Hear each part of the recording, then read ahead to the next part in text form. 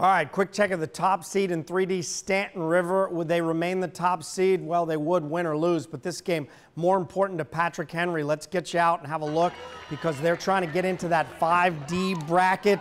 Let's look at PH, full moon out there. Grant Jennings chucking it deep, wide open Daniel Gray, 75-yard touchdown. But Staunton River does what they do.